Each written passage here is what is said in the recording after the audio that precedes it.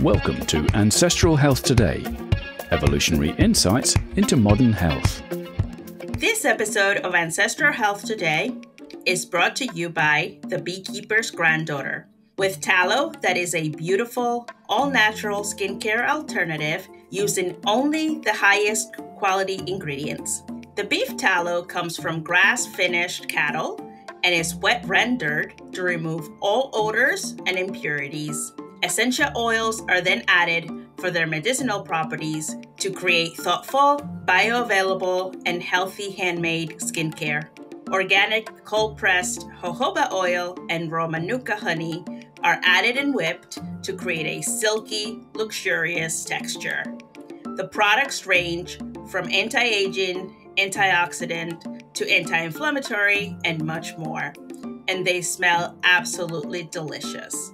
The balms can be used on all parts of the body, including the hair to moisturize and repair. Please go to thebeekeepersgranddaughter.com and use the discount code AHT15 at checkout to receive 15% off of your first order. And don't forget your Christmas presents. Welcome to Ancestral Health Today. I'm your host, Todd Becker. We're talking today with Peter Ballerstedt. Peter is a leading advocate for ruminant animal agriculture. He received his Ph.D. from the University of Kentucky in 1986, specializing in forage management and utilization, and minoring in ruminant nutrition. Peter was the forage extension specialist at Oregon State University from 1986 to 1992. And he worked for Barenberg USA, a major forage seed company, from 2011 until his retirement this past July. And he's the current president of the American Forage and Grassland Council. Peter describes himself as building bridges between the two tribes he belongs to, those who produce grass-eating animals like cattle and sheep, and those who particularly appreciate consuming them and their nutritional and health benefits in ancestral diets, for example, that include animal products like meat, eggs, and dairy. He's in demand internationally as a conference speaker for both tribes, so I'm honored to have him on our podcast today. So I'm going to start out by, noting that many of us who have adopted a low-carb, keto, or more broadly ancestral diet are often finding ourselves being challenged by friends or media messages about the supposed negative impact of meat-based diets on our health and for the environment. And in today's episode of Ancestral Health Today, Peter's going to help us make the positive case for the nutritional and sustainability benefits of meat in the human diet. So welcome, Peter. Thank you, Todd. It's nice to see you. It's been a while, and thank you for the opportunity. Yeah. So why don't we start out sort of on your personal journey? Can you tell the audience about what first got you interested in low-carb ancestral diets and the science behind it and the connection with health? Well, my joke is that in 2007, I was a 51-year-old balding, obese, pre-diabetic. And today I'm just balding because at that point, Nancy, my wife, who'd been on this journey for 5 years already, and you have to think back to what, 2002 was like in terms of information. And, but she had already been reading. And so she introduced me to several people, books, websites. And Good Calories, Bad Calories came out the next year. And in 2010, so I had the predictable results, right? You restrict carbohydrate sufficiently for each individual, and you begin to see metabolic improvements. And I did. And then in 2010, I attended a joint meeting of the American Bariatric Physicians Society and the Nutrition Metabolism Society that was up in Seattle, which it's only like 5 hours away. And, Taubes was going to be there and, Eads was going to be there. He wasn't speaking, but he was attending. And, I got to meet Finney for the first time and, all these people, Wortman, they're all there. One of my favorites, though, has to be meeting Adele Height. And you know how it is when you go to some of these things and you're unknown and you're not really bold. And so where do I sit at the dinner, you know, and I fumbled, I hesitated, and I ended up getting stuck. I put air quotes around that, sitting next to Adele. And that just changed the course of my life since then. I think Peter, you introduced me to Adele at one of the AHS conferences, and a lot of people know Gary Taubes is and know who Michael Each is. But for the audience, can you say a little bit about Adele's role in this whole story? Sure. Adele Height, sadly gone too soon. When I met her, I don't think she had started on her doctorate yet, but very quickly after she was starting. And then there was a whole problem because she was asking questions that her department faculty didn't want her to ask. And so she ended up having to shift to a different major in a different university. But she goes back to working in Eric Westman's lab with patients. I mean, she was a registered dietitian. I think she had a master's in like medicine, something to do with public health. In any case, she too was a bridge builder. She was somebody that knew an awful lot about the dietary guidelines, the ins and outs, and was involved. That's kind of what her work was about. Yeah, she was working with populations at the low end of the income scale, right? And probably saw that some of the standard American guidelines from standard dietary practices weren't working with her population, right? Right. I mean, she gave me two of my rules. The first being that we have to find ways that we can work with people that we're not going to agree with 100%, right? If you're with a group of people you agree with 100%, you're probably in a cult. So let's find out how we can work. And, you know, if somebody can agree that we ought to be focusing on providing adequate, essential nutrition, and two, maintaining metabolic health. Now, I have quibbles with both of those because, you know, rather than adequate, I'd like optimal, and rather than maintaining, we might have to look at restoring, giving the statistics. But nevertheless, if we can agree on those as priorities for policy or for direction, then then we can have, of course, the follow-on conversations. What is essential nutrition? How much of that is adequate? And those are conversations that we'll probably get into in some specific instances. So Adele was someone that taught me the value of communication and discipline in, you know, what I say and how I say it and how I think about things. And she was the person that I had come to my Forage and Grassland Council tribe and speak on a couple of occasions. And she was always well received. She was very articulate, very intelligent, and she presented well. And so that role of crossing from one tribe to the other is something that I also value. So going back then, you had this role in with a business role and sort of an industry role in Forage. That was one tribe, as you say it. That's your ruminant animal agriculture and providing the feedstocks for that. And then on the other hand, you had lost weight and improved your metabolic health by going on basically a low carb diet. And so these are two different streams. And how did that come together for you then? Well, it certainly wasn't a considered path. It's something that happened, and I'm grateful for the opportunities. At first, you know, I don't know your reaction if you read Good Calories, Bad Calories, what your first reaction was. Mine was, I got mad. I got mad because I felt like we were lied to. I felt like people had gotten away with things in their disciplines that would not have been allowed in my disciplines.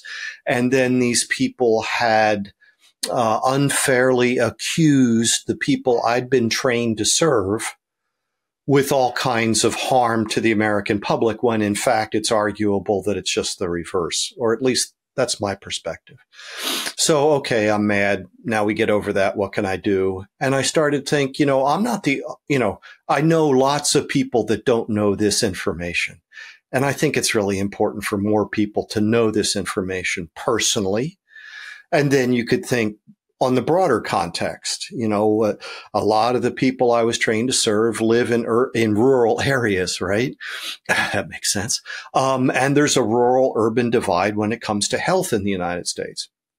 And you can see rates of diabetes and rates of obesity that are worse in rural counties than in urban areas. Now, of course, you can find differences within those areas, but, this again speaks to the issue. And then as I went along, it was at the joint meeting in Seattle that I realized, one, that I knew things that a lot of the people there didn't know about their own subjects.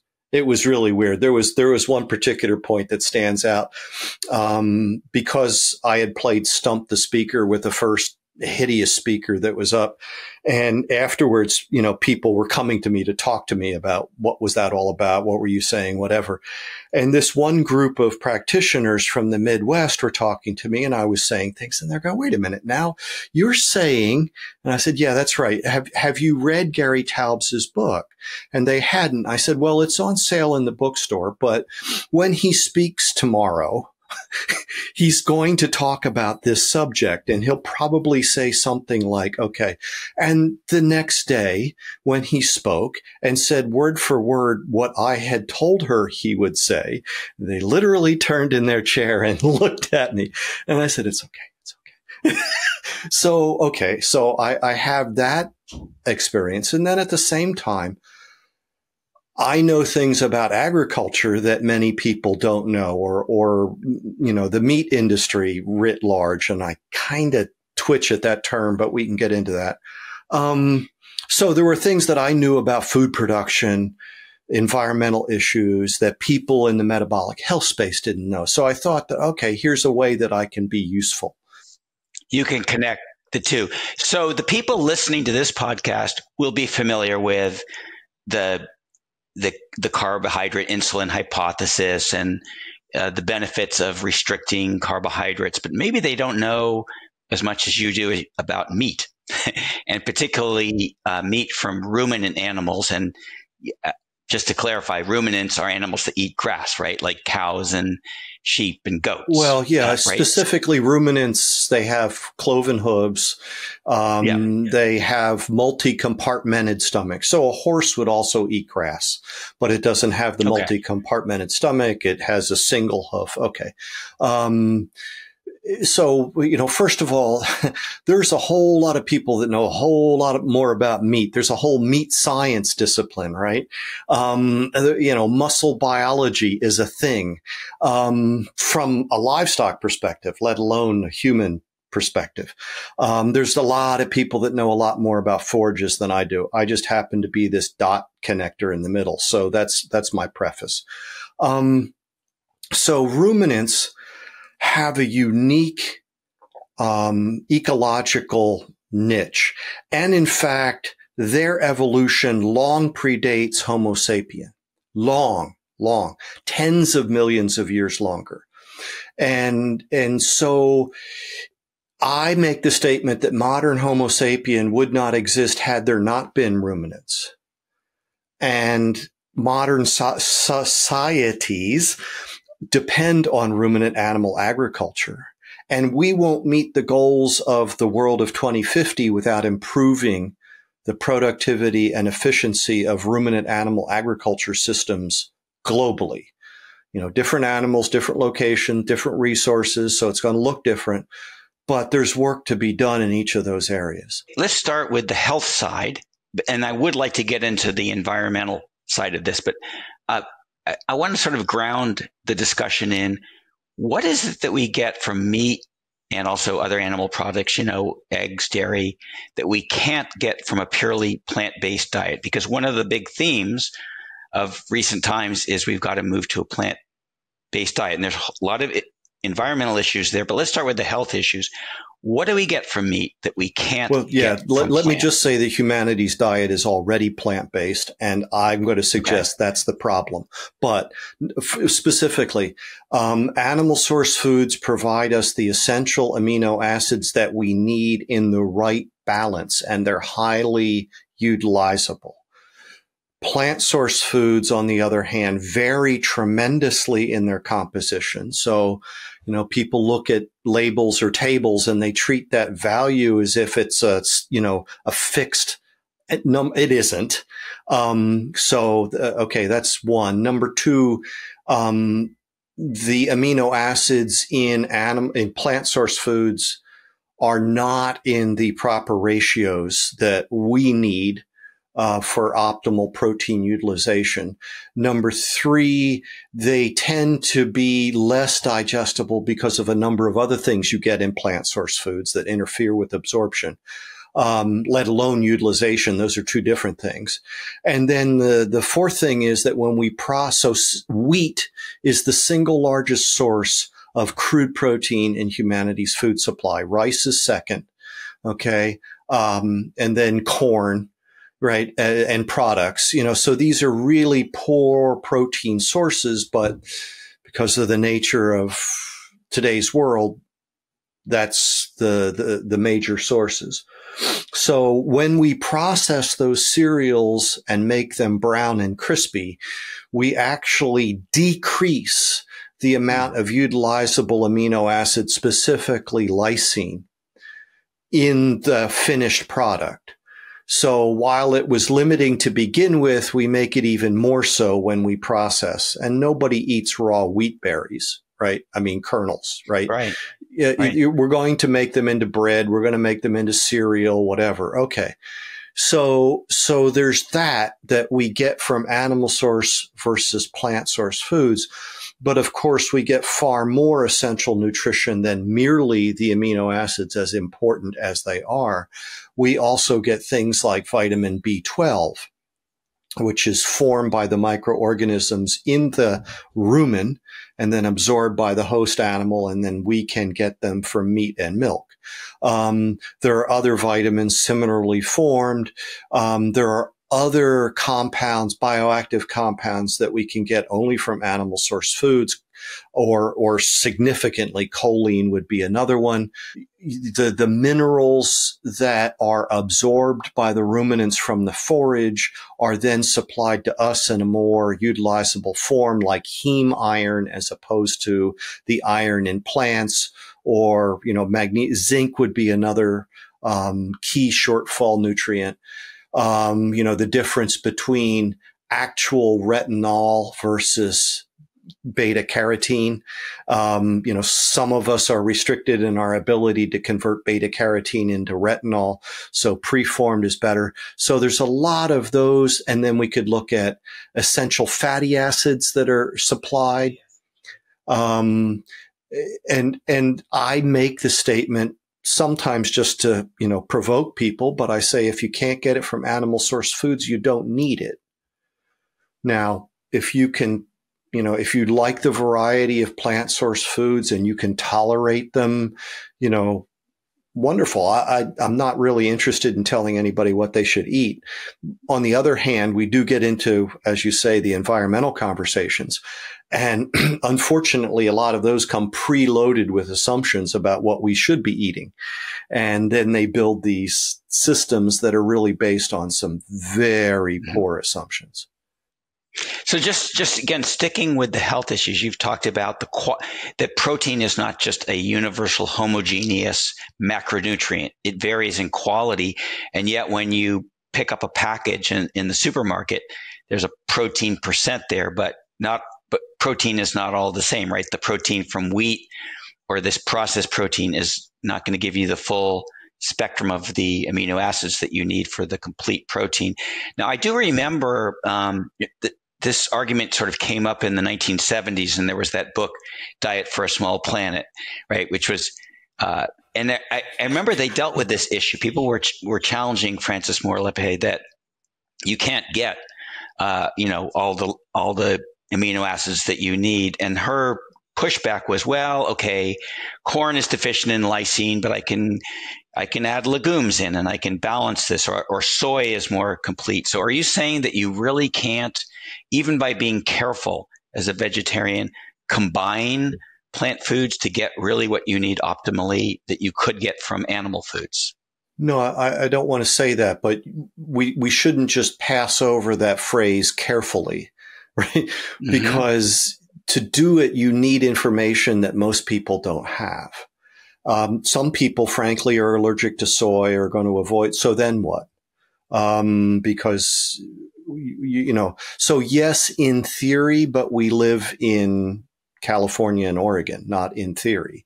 And so, and at certain ages, it becomes even trickier, so that, for example, the example that I heard, an 8-year-old boy could not physically eat enough rice and lentils to meet his lysine requirements if he had unlimited access, just gut size. Now, of course, if you're stuffing your gut with rice and lentils, what else are you getting? A load of phytate, a load of fiber, a load of carbohydrate. All of those things could well be problematic. So you could, so there's a number of issues. The more plant source food in the diet, the lower the digestibility of a given protein source, right? So now if you're going to tell me you're going to have cereal with some meat, well, okay, then the meat could more likely supplement, fill the holes, and you wouldn't need the bulk that you would, going to these other, foodstuffs to try to balance. And then back to the point, most people don't understand what the amino acid content of these foods are.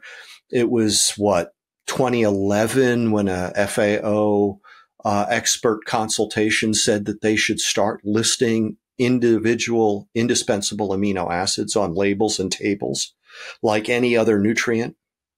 Well, we haven't made much progress on it. And partly this requires a new methodology of qualification of the amino acids, which it gets more complicated.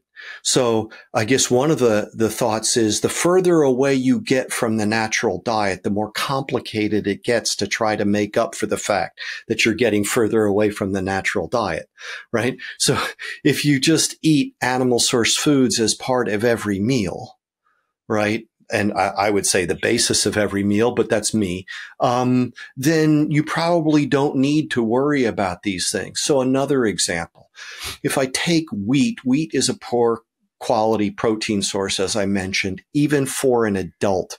It's only about a 50 on the DIAS scale, and lysine is limiting. We make it into something like whole wheat bread, and we chop that in half.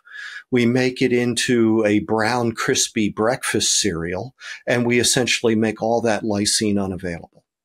Okay, now and I'm not recommending this, I don't do this, but if you were to put real dairy on your breakfast cereal, there would be sufficient lysine in the real dairy to make up for the lack. And so you could have a complete protein in that meal. But what happens if you put plant juice beverage on it instead? Well, we don't know because it hasn't been required for them to determine it.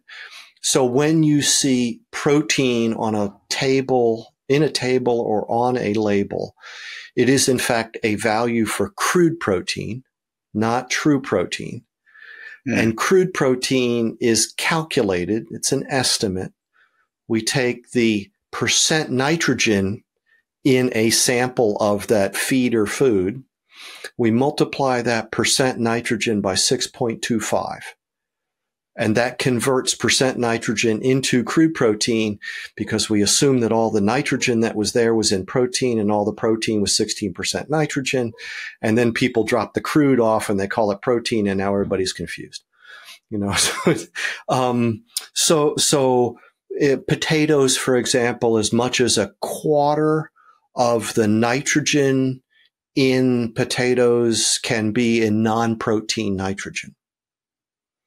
But it gets converted into a crude protein value when we do that calculation. Now, for ruminants, again, back to ruminants, one of the things that ruminants can do is because of their microorganisms in their rumen, they can take the non-protein nitrogen and form microbial protein out of it, which the host animal then digests. So there's no such thing as an essential amino acid in a ruminant's diet. There's no such thing as an essential fatty acid in a ruminant's diet. There are two forms of carbohydrates that are essential for proper rumen function. Contrast to humans, we have essential amino acids, we have essential fatty acids, but there's no essential carbohydrate. It's a nice good mixing. point. And I think you've pointed out that ruminants upcycle nutrients, right? So they can take the grain that they eat or the grass they eat, and the lysine value goes way up. And then they can create nutrients that don't exist there. Some of the long chain essential fatty acids, the EPA, the DHA. So they are essentially factories for these essential nutrients for us. But as you said, they're able to supply that themselves, right? Well, in that symbiotic relationship with those microorganisms. Yes, with the absolutely. Microbes. Yeah. It starts with utilizing cellulose, fiber, which is the most abundant carbohydrate in the biosphere, and they're just glucose units hooked together, but just differently than glucose units are hooked together when you make starch. No vertebrate animal makes cellulase as the enzyme necessary to break those apart to get the energy. But the microbes in the rumen and also in the environment are capable of producing cellulase and degrading that. Now, a beef cow, for example, you can't put more than about 5 or 6% crude fat in her diet, or you start depressing fiber digestion, because fat is toxic to the rumen environment. And interestingly, polyunsaturated fats are more toxic. And so one of the defense mechanisms, if you will, of the rumen environment is this biohydrogenation process that converts poly to mono and unsaturated fatty acids. In any case, one of the products of the microbial breakdown, fermentation of fiber, is volatile fatty acids, short chain volatile fatty acids. And those are absorbed, again, by the host animal. So she eats a diet that may be 5 or 6% crude fat. She ends up getting 70% or so of her energy from these volatile fatty acids. So, they're converting these carbohydrates into fat for us instead of us. And if you think about humanity's origin, it's in the grasslands, it's in the savanna, that sort of open tree grass landscape. Not a lot of fat there. It's not one, except for the animals. You talk about our origins in grasslands, and a lot of people are confused on the differences between humans and other primates, like gorillas and chimpanzees. They're able to eat a more plant-based diet because it's a completely different metabolism. Can you say more about that? And then what happened between those primates and humans and the relationship to the grasslands? Well, as I remember the expensive gut hypothesis, the hypothesis is that you have this primate who exploits the ecological niche of being a scavenger, of accessing marrow and bones and brains and skulls that the carnivores weren't, the predators weren't utilizing. that's a very rich diet, doesn't require the large gut that a fibrous, low quality plant mostly diet requires. And so then that allowed for shifts where energy that was necessary to support the larger gut is now available to support a bigger brain. We're onboarding lots of raw material to build a bigger brain with. There's certain behaviors that go along with that might have favored, one path over another. And so over time, you end up with primates that have different size digestive systems, and different size brains for body size. And then you find some other interesting things too, like, apparently somewhere since the divergence between what became chimpanzee and what became us, we lost the ability to absorb B12 from the front of our large intestine, and chimps didn't. So that should have been a lethal mutation, should have taken care of itself, except if those organisms were eating a diet that was rich in B12 and wasn't dependent on the microbial fermentation from the large intestine. And there's a couple others like that. I've thought it would be really cool if we could find somebody put a list together of all those, because I find that kind of compelling, and maybe it's on my to-do list at some point. So this connection between humans and ruminants, you said actually sprang out of the fact that ruminants were here a lot longer than we were, but then there was some kind of coevolution there, or we became intertwined with the ruminants, and we were able to eat ruminants. How did ruminant agriculture originate? How did humans start sourcing? I guess it those animals? Differs with different animals. I think goats might have been the first one, followed by sheep, or maybe the other way, and cattle are more recent. Of course, horses come in there as one of the species that changed humanity. I've come to define agriculture as man's modifying its environment to increase the production of biomass. And there's lots of ways you can do that.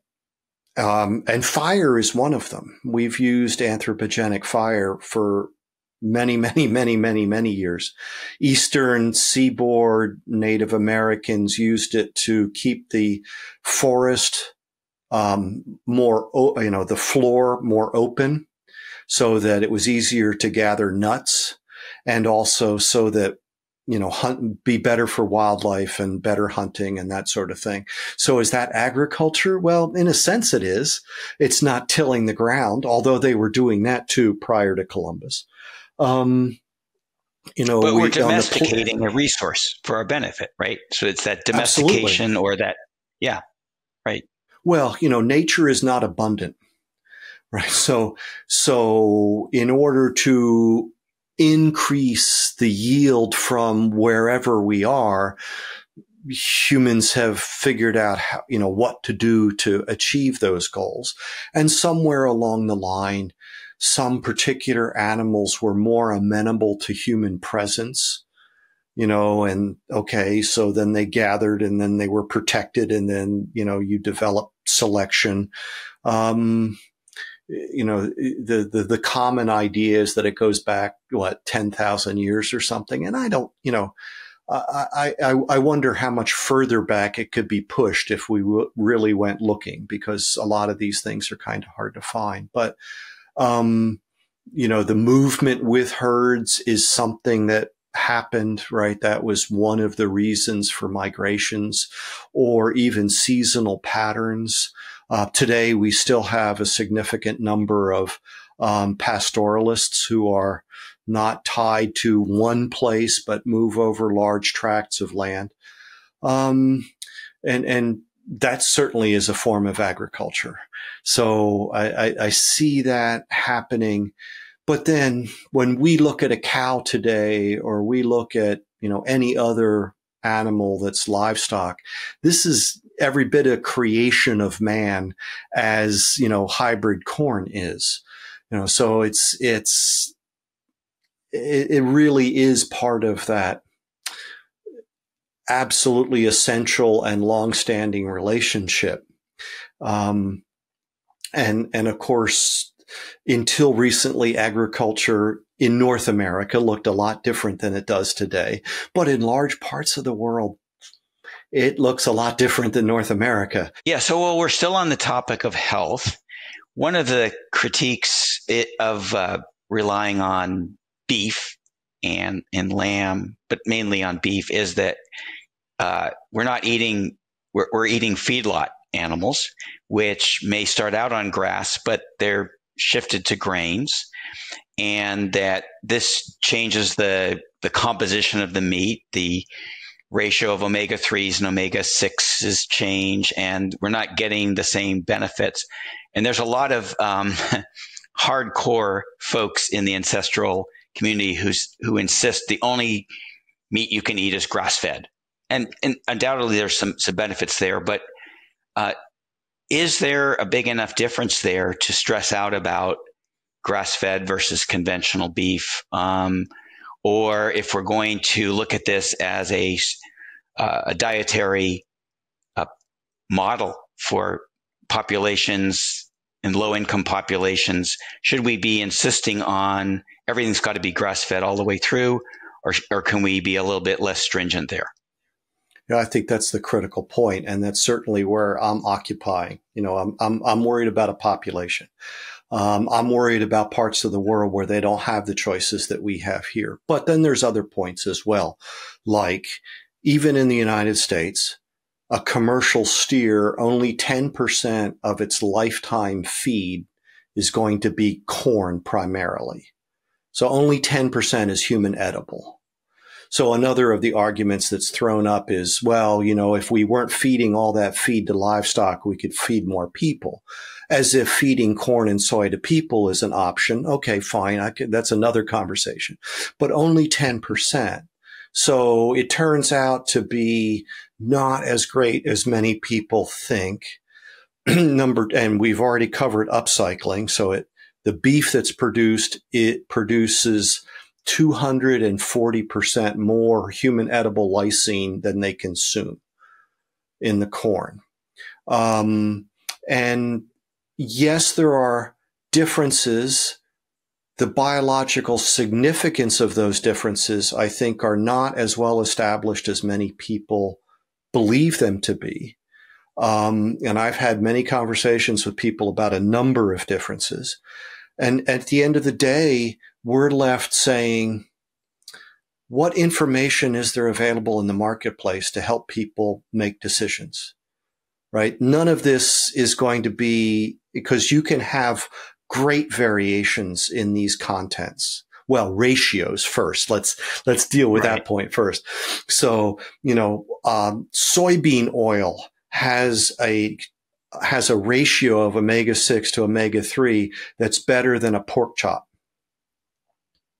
Far better than walnuts. Okay. Now, of course, that's a ludicrous example, right? Because ratios don't give you the quantity. And the quantity is what we need to be looking at. And ruminant animal flesh, regardless of how it's finished, is not a particularly rich source of omega-6 or omega-3. Okay. But if somebody is concerned about that, if they are saying it can only be grass-fed, then enjoy your beef, enjoy your lamb from your grass-fed producer. Don't eat fish. Well, don't eat pork, don't eat chicken, don't eat walnuts. Okay. So I can eat conventional beef and then have some salmon, and I'm getting pretty much what I need, right? Well, yeah. And there's the other question too, because a lot of the early papers didn't differentiate between animal source omega-6 and plant source omega-6. And so are they the same thing? I'm an agronomist, so I just ask these questions. And at the end of the day, I know too many people who that is not one of their guiding principles, and they're healthy, they're happy. And again, it has to be what you can afford, right? It has to be available, and it has to be appropriate to the people, whatever our solutions are. And so, and there is a question at the end too about, it's one thing to live in a country where you have a relatively mild temperature year round and you have consistent rainfall year round. So you have grass growing year round. Most of the United States is not that way. And so we're going to have some system of wintering or confinement for these animals where we're going to feed them some kind of feed because there isn't pasture to graze. Now, on the other side, a lot of the work that my colleagues and I are involved in is trying to minimize the hay feeding season, right? Because that's expensive. And there are things that you can do to shorten that. But still, at some point, in most of the United States, you're going to have a period where those animals are. So then what? It's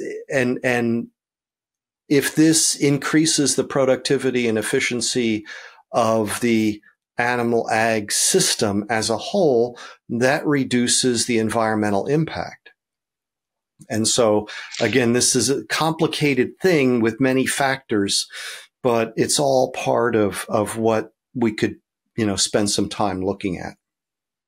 Okay, but just can you just give me your view on this? How important is it to eat grass-fed beef? It's not something that I insist. Just eat meat.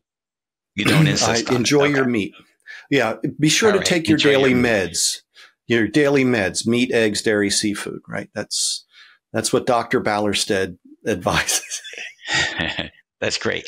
So let's zoom out and look at population trends. I think you've said that most of the world is already on a plant-based diet or mostly plant-based diet, at least as far as protein and energy. What are the trends there? How much are global populations getting from plant versus animal? And then where's that going? Are we going up in animal protein, down in animal protein? What are the trends we see across the world? Well, yeah, we're a couple years behind in the estimates, and that's got to do with our response to the pandemic, which didn't make things better. I think that we're globally, we're certainly in that 60-some%. Peter, we'll put some link. You've got some great talks with charts on this, and we'll definitely put that in the show notes. So I don't want to quiz you on this, but I guess I'm wondering, yeah, are we with this demand to move to plant-based? Are we already mostly plant-based? Are we increasing or decreasing? Globally, 57% of our fat is coming from plant source foods in humanity's food supply.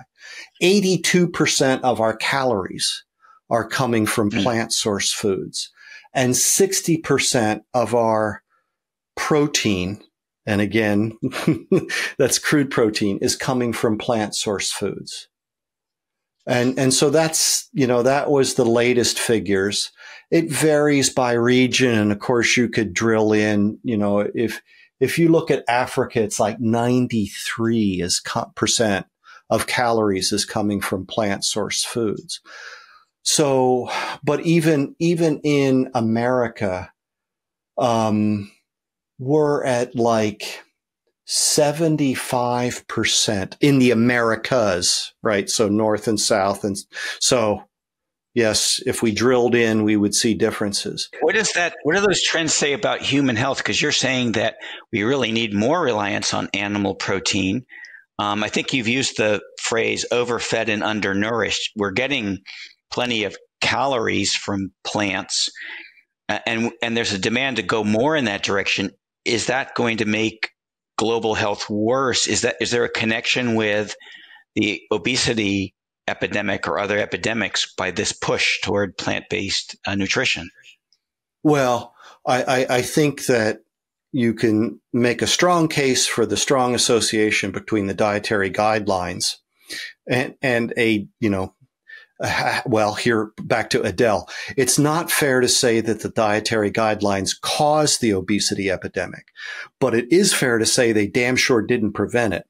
And that was their promise, right?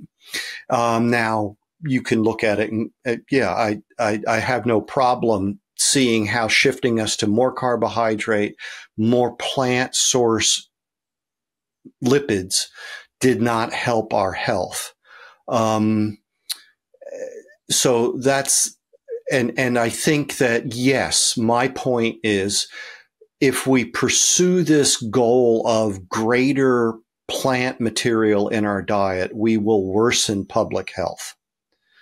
And there's far too many parts of the world where we already have children that are not developing their brains properly because they're not getting the nutrients that they need, because they don't have access to the meat, eggs, dairy, seafood that even WHO says is the best source of those essential nutrients, right? And so what is it? 6 months to 2 years, something, 6 months to 3 years, something in that time frame. UNICEF says that 60% of children in that age group do not get meat, eggs, dairy, seafood. You've also said that it's not just the developing world, that even in the United States, people are not getting adequate nutrition. Yeah, absolutely. Well, a fifth of women of childbearing age in U.S. and UK are anemic. Okay.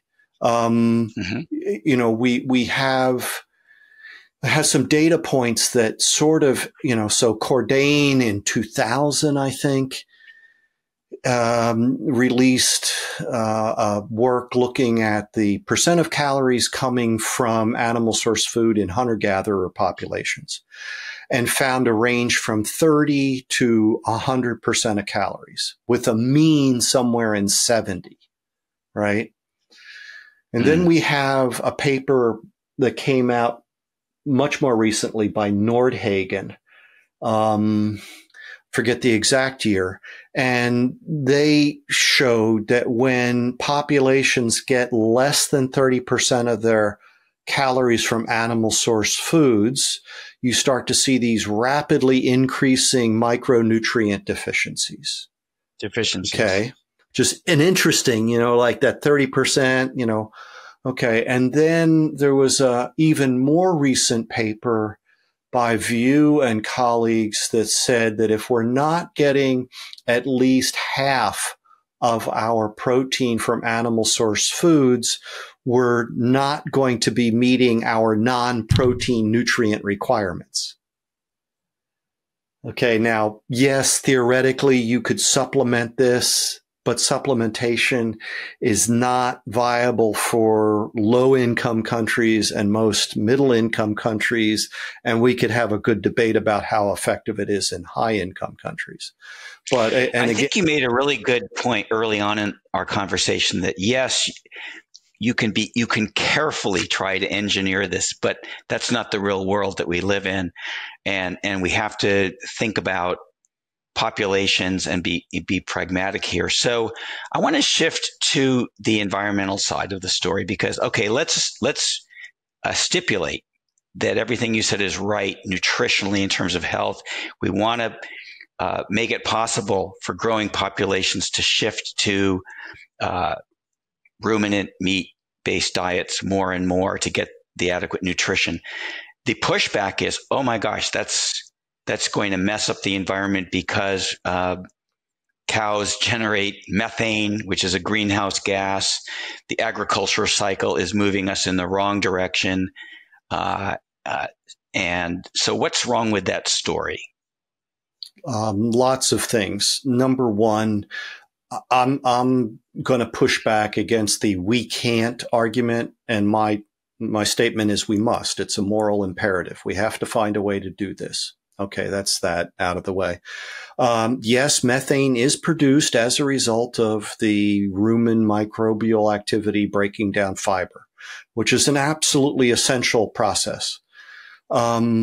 Interestingly enough, Monsanto and some colleagues last spring released a paper that said, or published data paper that said that there were comparable greenhouse gas emissions from wildlife dominated savannas and livestock dominated savannas.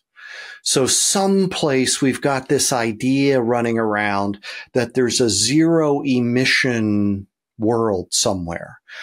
Grasslands have to be grazed or burnt in order for them to remain as grasslands and be healthy. Okay, I think grazing them is a better option. And so if it's comparable emissions from wildlife and livestock, let's find ways to create systems that fit those environments so that human beings can get the essential nutrition that they require. There's other issues with methane. The last IPCC assessment itself said that because they'd been using one estimate of global warming potential, they were overestimating the impact of enteric methane, the methane that's burped out by ruminants, by a factor of 3 to 4 times, and underestimating the impact of the methane that might come from, fossil fuel or other industrial.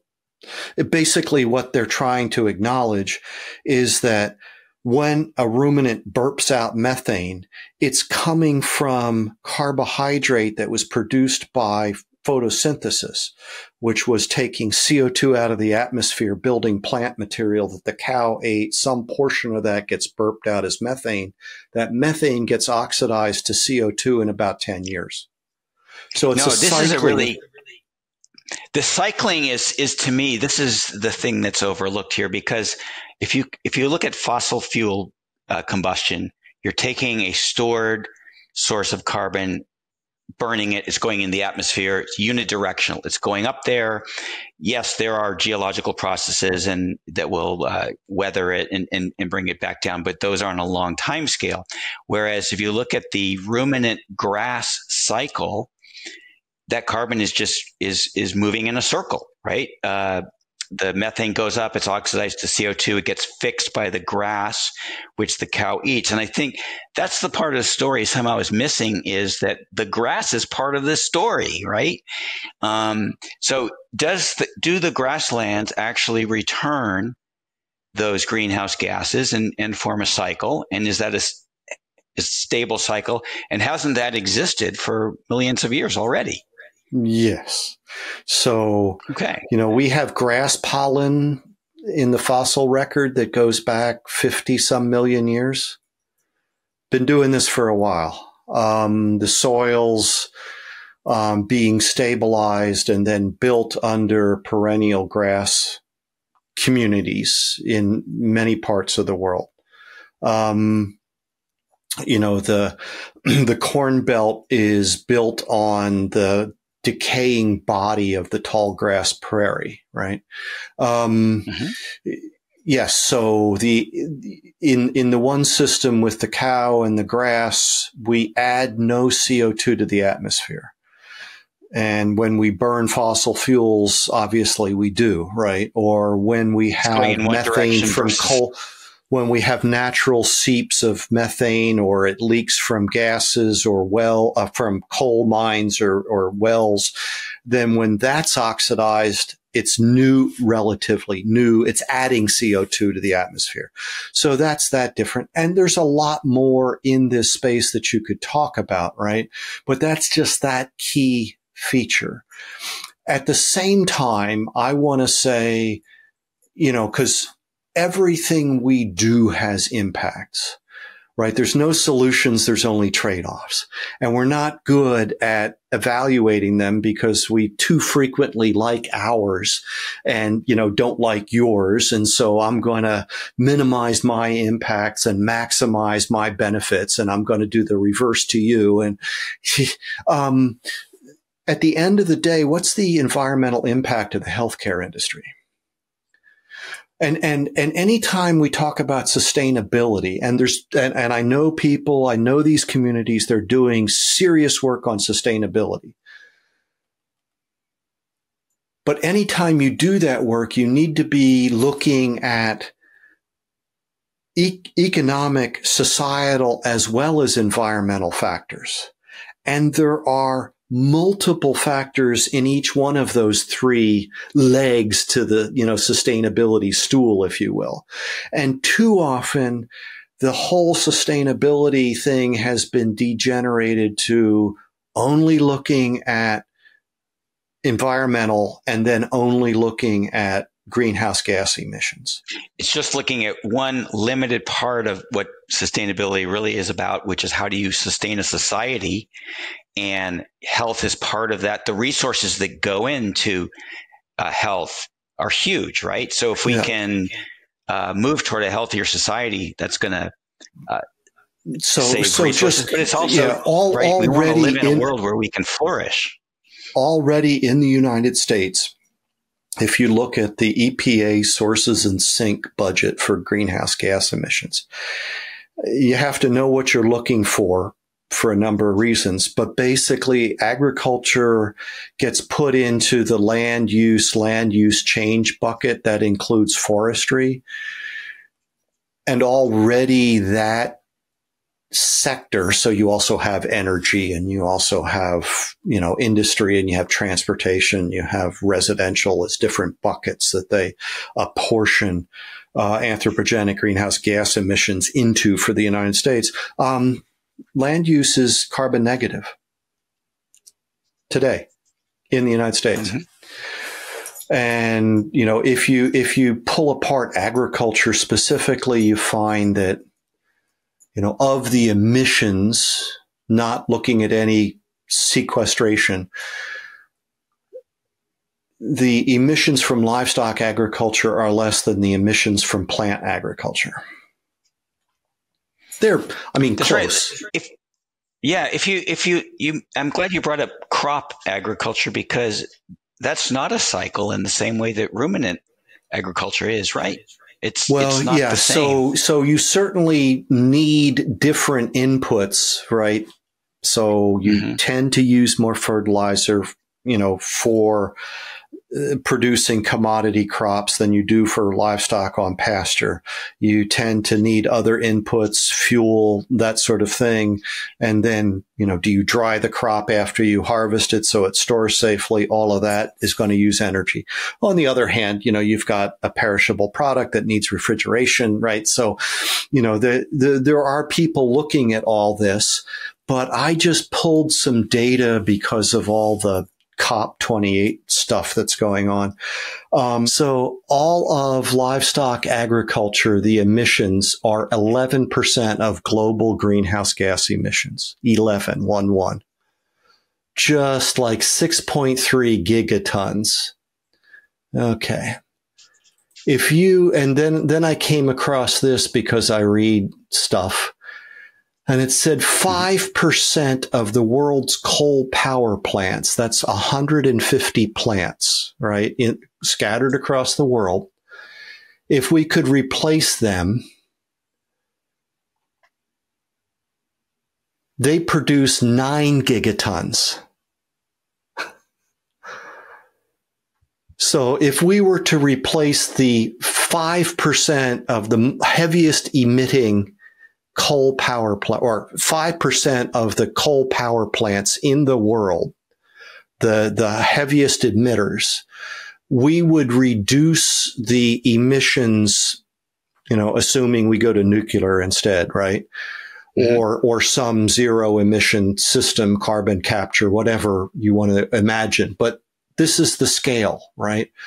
Replacing those 150 plants would make a reduction in emissions 150% greater than if we eliminated all livestock agriculture. And of course, if we do that, and there are other estimates that say, but you'd actually not make that, full, because you have to increase plant source food production. Then you have other issues. Then you have health issues. You have all these unforeseen consequences. But just looking at this.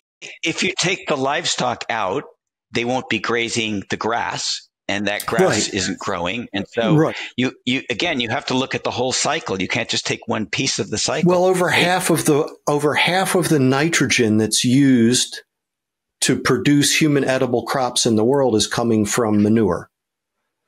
How are you going to replace that? Half of the world's farmers are still relying on draft animals. Most of those are ruminants, but in any case, they're livestock. So you're going to buy them Kubotas? I mean, how is that going to work? Right. And that's fuel. So, okay, there's an offset there. Now, Hall and White did an estimate of what would the result of eliminating animal agriculture in America, in the U.S. be? And they ended up with something like less than 2.5% reduction in greenhouse gas emissions. And it was less than 0.5% globally, but it would come at the cost of imbalancing our food system. And they said creating, I would say, exacerbating essential nutrient deficiencies. Right. So, okay. So these are good statistics. So there's one more piece of the environmental story, and that is, okay, let's assume this is the way to go nutritionally, and that in fact, we're not disturbing the carbon cycle, but we have this population that's going to reach 9 billion people by 2050 or thereabouts. And how are we going to feed these folks? Is there enough land if we start raising a lot more cattle and sheep? Is there physically enough grassland to do the job? Well, that's a key question. But on the other side of that, we're talking about integrated systems, right? So let's just look at, we have animals that are being produced in Montana, cow-calf operation, right? So we have those calves being born in the spring to coincide with the green up. And then in the fall, we wean those animals and we ship them off literally to greener pastures. Right? We move them physically. Okay. So there's this transfer of animals through our agricultural systems. In other parts of the world, they do much the same thing. Now, what we get to see, and I was last month in Brazil as part of an integrated livestock cropping system conference, where they've been doing work showing how we can produce more food on the same land with less inputs and achieve benefits for soil. And so here's a quick example that they used. Their system is typically they grow soybeans. That's the cash crop. Then sometime around harvest, they'll plant a winter annual pasture crop. And then and this is subtropical kind of area, so they'll graze that pasture through the late fall, winter, early spring, and then they'll go back into soybeans. That's their typical system. Because soybeans is the cash crop, of course, that's where they put the fertilizer. But they said, what happens if we put the fertilizer on the forage? So they start thinking about system fertilization, not crop fertilization. And when they put the fertilizer on the pasture, not surprisingly, they got more pasture produced, more forage. Okay. And not surprisingly, that produced more beef. Right. They're grazing these weaned animals. We call them stockers, to put several hundred pounds on them before they go somewhere else. And then, but what was surprising was when they grew the soybeans, they got the same soybean yield as they did when they put the fertilizer on the soybeans. Because the nutrients that the animals consume go back onto the field, and the vast majority of them, if we manage them in that way, stay in that area. They don't leave the farm. So now you're getting all these wins. So that's helping with the soy production and whatever. But just net, if we shift the balance more to animal protein and away from plant protein, is there enough grassland, or could we convert crop to grassland, or could we actually reclaim lands let's stop converting. Let's stop converting grassland. I was just down in the Pampas. That's a far more endangered biome than the Cerrado or the tropical rainforest, right? And it's because of these pressures from cash cropping. Okay, but plugging, into national systems is something that we have to acknowledge. But Brazil has 3 times the cattle that we do, but they produce less beef. 20% of the world's cattle live in sub-Saharan Africa, yet they're essentially not monetized or commercialized. So there's a lot of work with what we already have. Right. We could do like 40% of the meat that is potentially produced. I think that's the figure is condemned because of disease. So animal health is a critical thing. Right. And so there's all these pieces and then we have to acknowledge that there's rule of law, there's land ownership rights, there's stability of government, all of these other issues that are all part of things that need to be. So I can't just go to my shelf and pull off the agronomy book and send it, say, good, problem sorted, what's next? Right. But if the people in leadership are still thinking that the solution lies in climate indulgences and getting people to eat less animal source food and therefore, by the way, probably produce less, right? Cut down the number of animals. I mean, that's all wrong direction. We have to get people to understand that this is absolutely required to meet all these goals that people say they want to meet. And it's essential. You're not going to achieve these goals that people have said they want to meet if we don't deal with this honestly. There's a lot of inefficiencies in meat production today. We could attack those inefficiencies, right, and make a lot of gains there. Are there marginal lands that could be used for ruminants, so we could actually expand the herds and it. I guess, has anyone sat down with a pencil and paper or a spreadsheet and shown that it is at least theoretically possible to grow enough meat to feed the world's population? Well, yeah. I mean, I've done, I think we call it cowboy math, back of the envelope kind of stuff. Now you want to be more sophisticated, then it depends on what assumptions you want to build into your model. Right now people are saying that by 2050, there's going to be a 2/3 increase in demand for animal source protein globally. I've told people that that's an underestimate because they're not accounting for the fact that, one, you're driving towards an RDA, which is a minimum, not a target. And number two, that target probably needs to be maybe 50% higher, maybe 100% higher for seniors.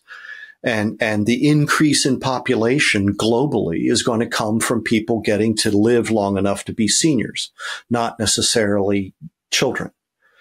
One estimate that I saw was, by 2100, there's going to be the same number of human beings 15 and under as there are today. And yet we keep having these conversations about, population growth. And it's like, well, but that's not the point if that's right. Right. The point is that Africans are going to get to live to be 70 and 80. And Southwest Asians are going to get to live to be 70 and 80. And by the way, that comes with some challenges too, right? We have systems that are based on young people supporting older people, and we're not getting as many young people, and we're getting a whole lot of older people like me. So that has an impact, but we're not having those conversations. We're, distracted with these other myths, and narratives and worldviews. So, we have a great deal of idle farmland in the United States, and that has economic ramifications, right? So two of my mentors in forage agronomy I got stuck. I had the opportunity to be in a pickup truck with him for several days rolling through the countryside. I felt like I, hadn't studied for my orals, and here we are, and I said at one point, have you ever been anywhere in the world where you haven't looked at the land you were going through and say, just look at the potential? We have not really approached what's possible. And so, okay, let's, if it's really helpful to go through the calculation. But again, I'm going to get back to the point of if everything I think I know about human health and flourishing is right, then this is a moral imperative. So I use the analogy, although I'm going to back away from it a little bit for reasons I can explain. In the 60s and 70s, we had a green revolution when they were focused on providing sufficient calories to prevent 1 billion people from starvation, right? And that was like a quarter of the population. Today, we've got over 42% of the population being malnourished, right? 820 some million people are calorically undernourished, but we got 2.6 billion people that are overweight or obese. That's malnutrition. Unfortunately, people in the guild looking at this call this overnutrition, right? Because they think that obesity is the result of overeating and sedentary behavior. I'm trying to say, it's malnutrition. Okay. And we now our challenge is to provide a diet of sufficient quality, right? Not raw calories. It's the quality diet. So I used to call that the ruminant revolution, partly for the alliteration. The word revolution is problematic in some parts of the world. So, and within some groups. So, okay, a friend of mine or someone I just met recently, actually, and I would like to call them a friend. So, well, why don't you just drop the R, call it the ruminant evolution? And now you can talk about the whole story of humanity from the grass. So, humanity's roots are in the grasslands, and our future is as well. And I like that. That's a great statement. Our roots and our future, right? It ties it all together. So I think you've made some great arguments, and you've skewered a couple of sacred cows. Sorry for the pun. I'm sure you've had that before. But Peter, there's only a handful of folks like you who are articulating these arguments. You, Diana Rogers, Rob Wolf, I know others, about both the health and the environmental story and the moral case for doing this. So I guess, where I kind of like to end is, are you seeing signs that your message is being received, that you're making headway? Because you are going up against the dominant narrative.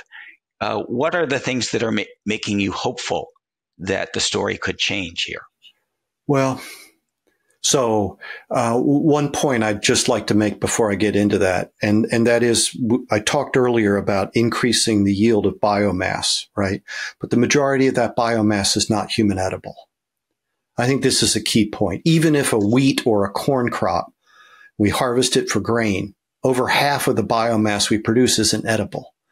And one estimate from researchers in Germany said that for every kilo of vegan food, 4 to 5 kilos of inedible biomass are produced.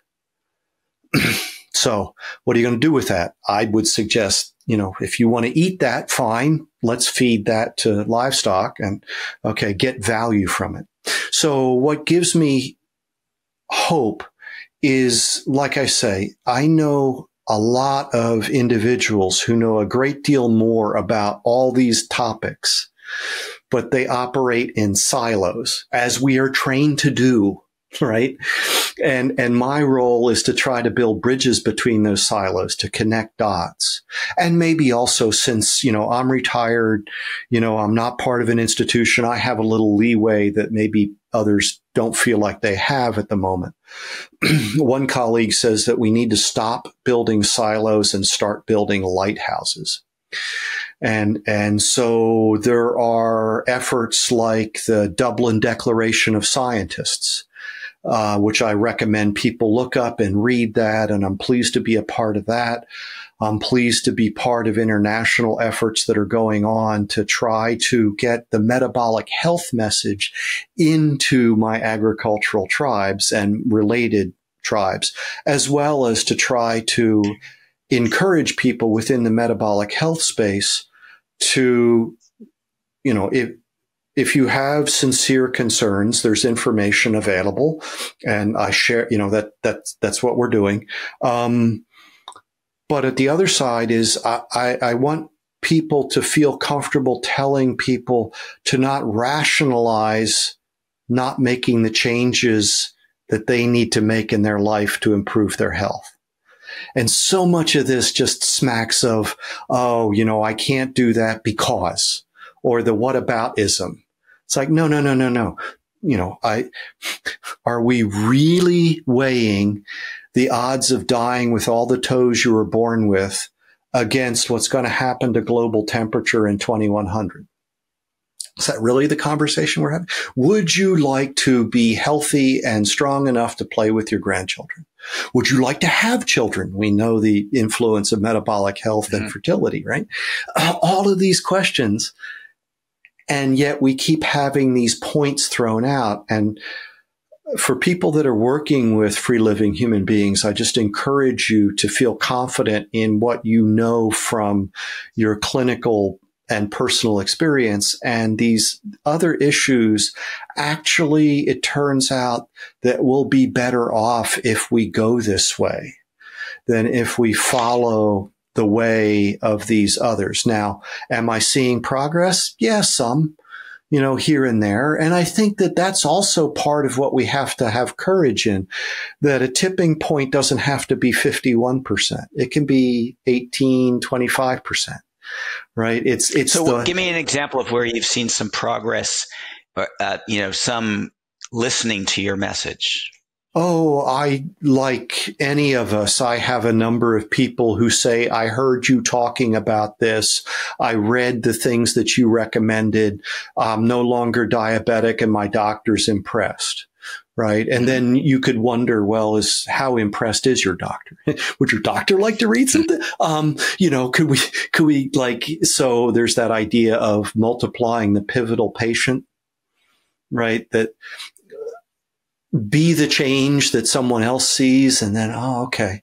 So I've seen those, groups that I am affiliated with are well aware of this message. And so it's communicated to wider and wider audiences, and they're giving us the opportunity to come in and make presentations or publish things. So I see that beginning to happen. And I'm also, I'm optimistic. I'm not naive. Right. So, people should, and I'm glad they are, working on policy top down. My goal is to work it from the bottom up. Because at some point, certainly in the US, we're going to reach a point where it's like, no, the right people are going to get the message, and they're going to be in the right place, and they're going to affect the change. And our job is just to keep scattering out the good news until the right people get it. Well, I'm glad you have a message that's resonating at least with these two tribes, the low carb, ancestral, metabolic health interests groups, and also on the other side, the agriculturalists, your ruminant animal agriculture friends. And I hope it permeates even more widely into the population and into policy. I think you're right. You can't always start with policy. It has to come from the bottom up. But we need both. We need both. When you improve your health, you are improving the world. And maybe that's the most impactful thing most of us can do, right?